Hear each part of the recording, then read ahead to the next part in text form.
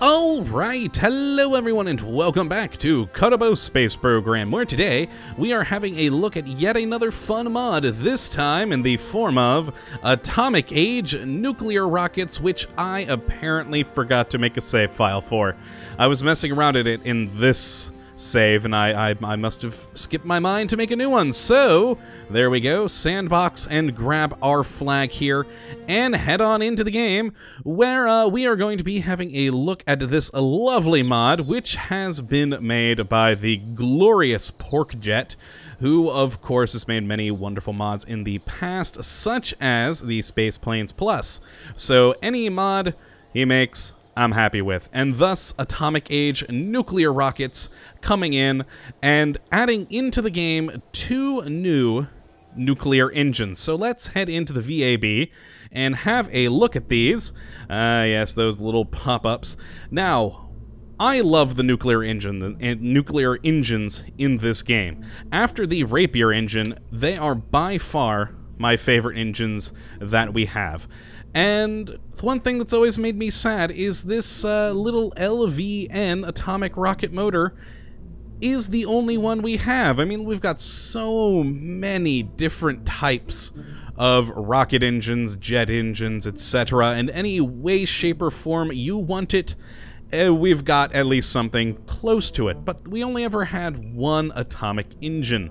And well, that saddened me, because I really loved it, and I would have loved to see more. And of course, well, in comes Porkjet with Atomic Age, and we get the Lantern engine, which is awesome. It's similar in design to the LVN here, almost identical looking, really, just a few minor tweaks to the visual, honestly, but it has a little something special to it in that it has 2 different modes.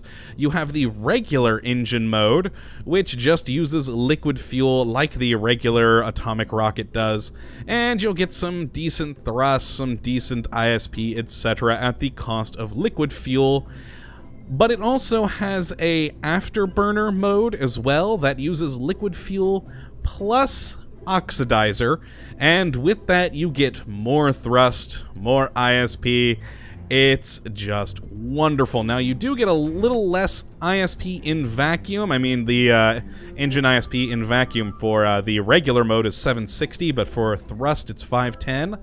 But you get 120 more atmospheric than you normally get for it, and yeah, that is what I like. So it's a bit better of a nuclear engine in atmosphere.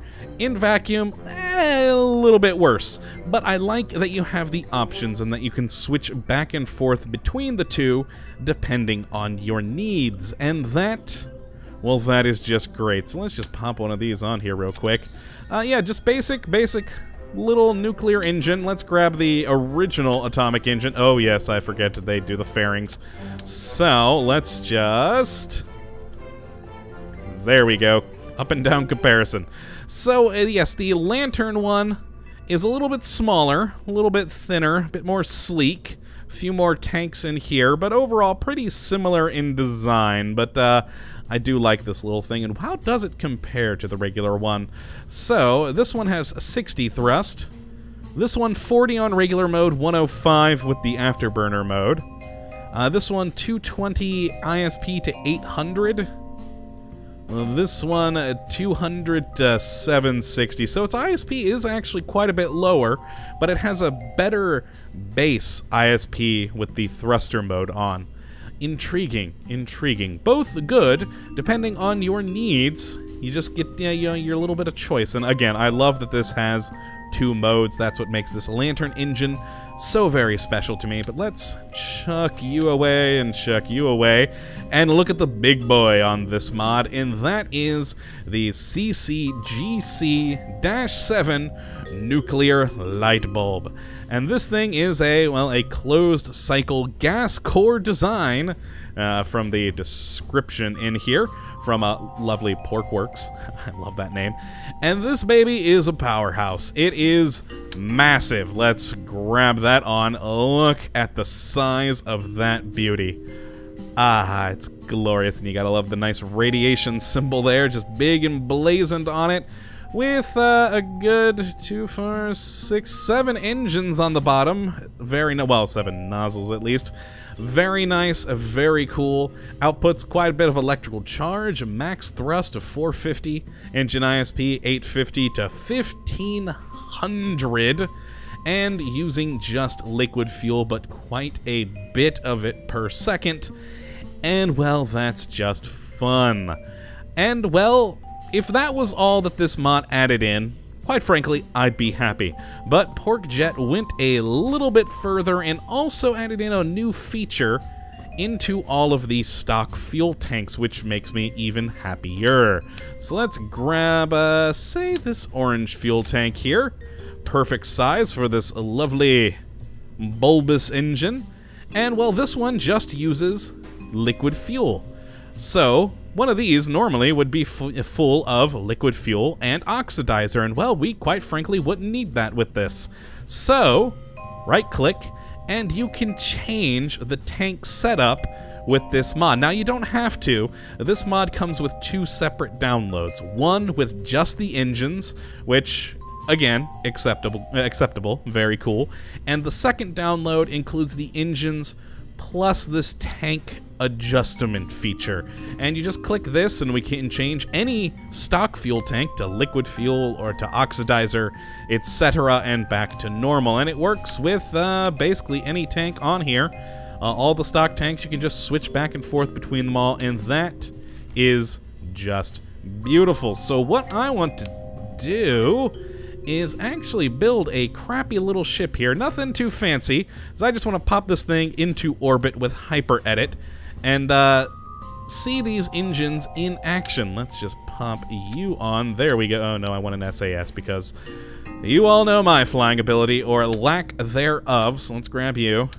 I don't know why I'm adding a separator on this, really, because we're just going to be using this engine stage, but oh well, c'est la vie, it'll be fun. And let's add 6 of these in here. Let's do the angled. There we go, snap it on. Then, let's make sure that this one is liquid fuel only, because of course this engine only needs liquid fuel. Then let's grab onto this. Where's that fuel tank I'm wanting? This one. There we go. Pop that there. And we will switch these to liquid. Oh no, we'll just keep them as the basic liquid fuel and oxidizer, because we'll use the thrust mode on these with the lantern engines. Now, I am wanting to change the action groups here so that we can switch the modes of these between the 2 modes, you know, just so we can test them out a bit better. And that should be good. We're probably going to need some struts to make sure this whole thing doesn't fall apart, because, well, that tends to happen with my ships. So we'll add that there. Crappy little quick design. There we go. Beautiful. It's not symmetrical in the slightest, but oh well. And let's grab just some lovely little solar panels so we have power. We should probably put those to an action group as well, because God knows I don't want to be clicking all of them. And toggle. There we go. Save that. Launch, and we'll use Hyper Edit to get it into space. Though I'm also a little intrigued to just try to see if we could actually move with these engines. Yeah, we're going to try that. Let's just try, though, with the center engine for now, because that is a very, very powerful engine. So let's just throttle all the way up and see what it can do. Nothing. Nothing. I kind of assumed that would be the case. And, ooh my, it is glowing nice and hot and overheating. Okay. Yeah, let's just put it into space. I figured it wouldn't move any, but with how much thrust it technically has, I wanted to see. So, Alt-H. There we go. Gotta love Hyper Edit, man. Orbit Editor. Let's put this baby up to 300,000. Yeah, that should be good. There we go. We are in space. Let's open up our solar panels so that we have some electricity. And, yeah. Let's turn on the SAS. Go to Prograde. I do love this new feature over here. It is wonderful. And, oh my god, look at how that engine is shaking. That is... well, quite frankly, that's worrisome. I don't know why it's doing that. Hello. Stop shaking, please. It seems very strange, because it's solid here where it's connected to the fuel tank. Oh, is that... oh, yeah, it's a gimbaling engine. And so it's freaking out, trying to gimbal in space to where we are trying to go. Oh my god, that's good. That's good. Oh, wow. Let's turn that back on. It's kind of funny. So there's a thing. The gimbaling on this engine definitely freaks out. Hopefully that can get fixed in the future. Oh boy. But let's throttle this baby up. And, oh my god, yeah, let's turn off that gimbaling. Ah, and look at that engine effect. That is just beautiful. Oh my god, we are also overheating very badly. So that engine gets heated up very quickly. My word. So at full throttle, that is dangerous. Even at 75% throttle, it is slowly building up heat. I do love the particle effects for that, though. That is really quite beautiful. I like that. And also the glowing of the engine, very cool. Let's see how it's affecting our orbit. Getting quite a lot. And, surprisingly, not using a whole lot of fuel. Look at that. We still have loads of the fuel left. Which is quite good. That's why I love nuclear engines. I'm always so worried about fuel that it's nice to not have to worry about it so much with the, you know, liquid fuel sipping nature of the engines.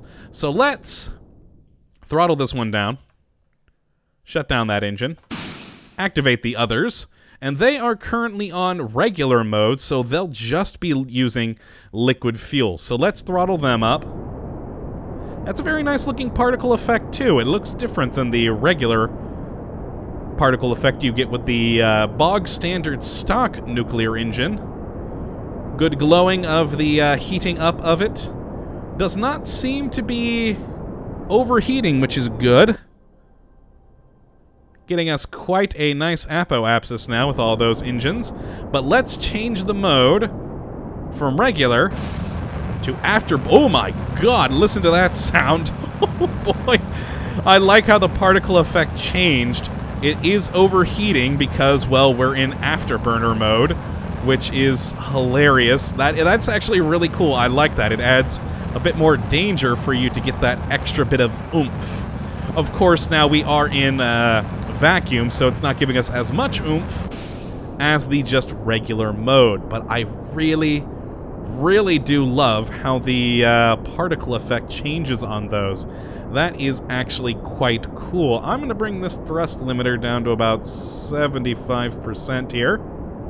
And activate that engine back again. And just look at all of those beautiful atomic engines. It is just wonderful. And I'm really liking this mod. I love the atomic engines in the game, and having two new ones in the Lantern dual mode engine as well as the nuclear light bulb, it's just wonderful. It gives new opportunities for, you know, what you can do out here in space, and new engines for you to go out into deep space on as little fuel as possible. And we have almost reached the moon. We've now passed the moon. We could have rendezvoused, and off we go. Ah, beautiful. Gotta love those nuclear engines. But yes, if you would like to try out this mod for yourself, just follow the link in the video description and you can give it a try. I would definitely suggest getting it, and I would suggest getting it with the download that includes the fuel tank changer, the, oh god, I don't even know what you would call it, the fuel switch, I guess would be a good way to put it.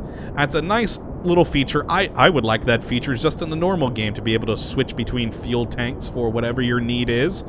But yeah, give it a go. I hope you do enjoy it, and I hope, of course, you have enjoyed this episode, and that you come back for the next, when we'll be looking at yet another fun mod. But until then, thank you for watching, my friends, and as always, use your afterburners. Later, folks!